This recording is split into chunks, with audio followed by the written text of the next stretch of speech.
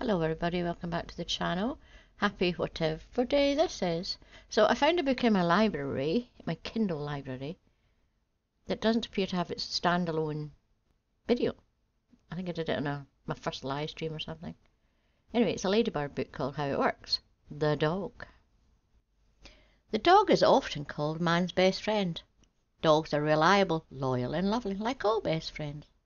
They also smell like a bobble hat full of corned beef that's been left on the parcel shelf of a locked car for a fortnight during a hot spell. But there are some things you don't mention to a best friend. Some people say dogs can start to resemble their owners. Thin people have thin dogs. Happy people have happy dogs.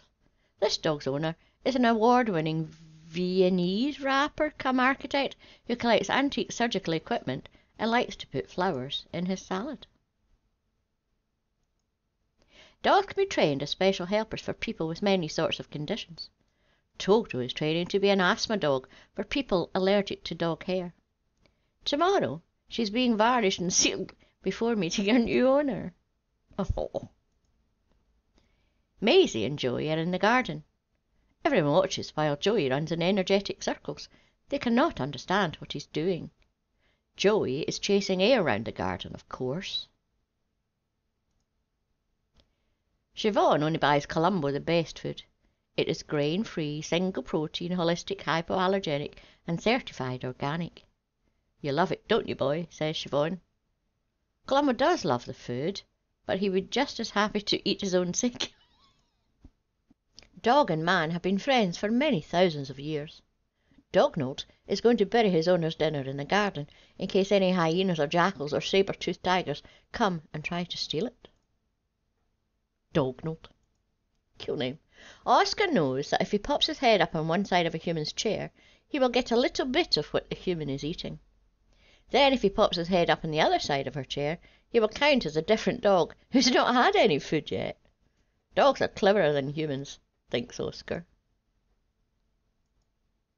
Catch the ball, Mop Top, says Richard. Richard does not throw the ball. Mop Top runs for a few yards, then comes back for more, wagging his tail.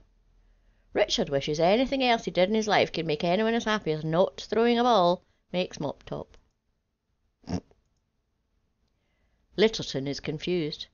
There are 2 non-dogs in his bedroom. Now his bedroom will smell of the non-dogs. Littleton will have to make his bedroom smell nice again by weeing all over it.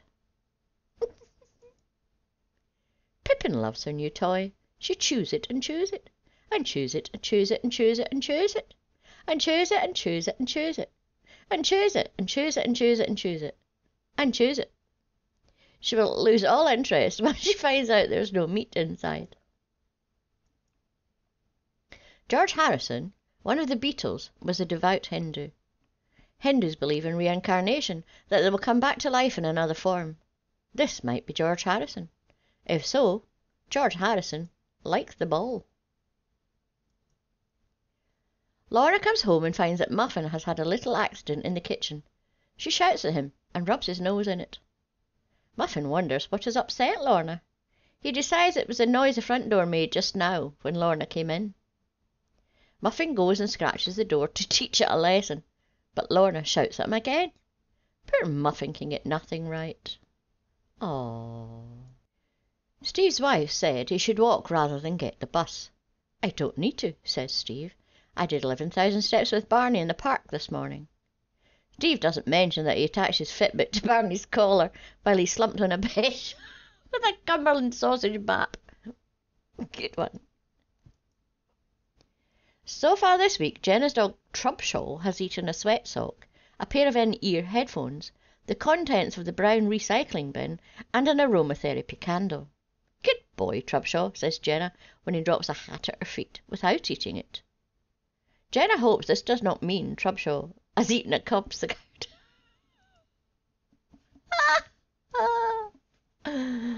Once a week, Patsy vacuums up all the dog hair in her house. Once a week? Jesus Christ, I need to do it every day. When she has finished the sofa, she will do the carpets, inside the oven, in the powder tray of the washing machine, between the pages of the book she's reading, and behind the wallpaper. How did it get there? Laughs Patsy, coughing up a hairball. Dogs do many jobs for man. They have been trained to hunt, guard, retrieve, track, and herd. Biggins has been trained not to bark while Vince steals a lamb, and not to eat the lamb until Vince has casseroled it. Ali and Joe's babies are called Bubble and Squeak. They have booties, jumpers, and bow ties, and at their joint birthday party they both wore tiaras. Ali and Joe go to church every Sunday because they hope to get Bubble and Squeak into a Catholic obedience school. Marlborough Perignon Kerwiz is a pedigree dog. She's the highly prized result of many years of careful inbreeding. Her owners, the Duke and Duchess of Beaumarchais, are the result of a similar process.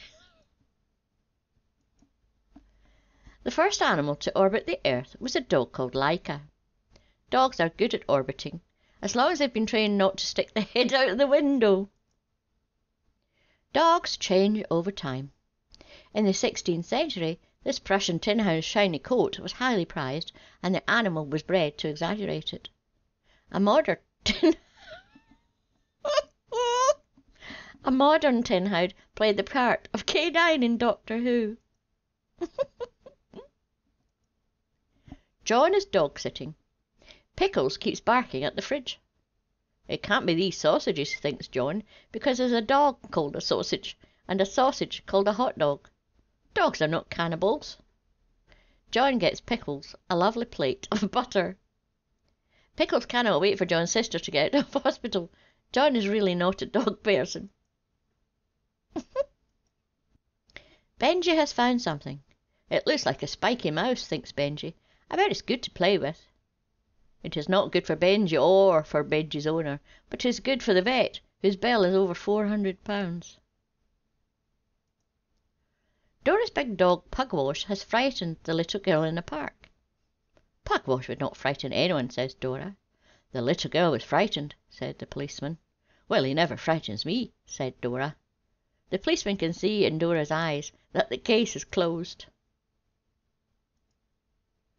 Beano dreams he's been invited to a party to celebrate the defeat of the human oppressor. Those fools, laughs the cat in charge. How did they not guess we'd been planning their overthrow for tens of thousands of years? Why did they think we agreed to live in their awful hot homes? Beano doesn't understand the politics, but he's delighted to be allowed up on the furniture. The end. Don't forget to like and subscribe and press the wee bell notification. And a huge big thank you to all my subscribers, patrons and members. See you next week. Bye bye.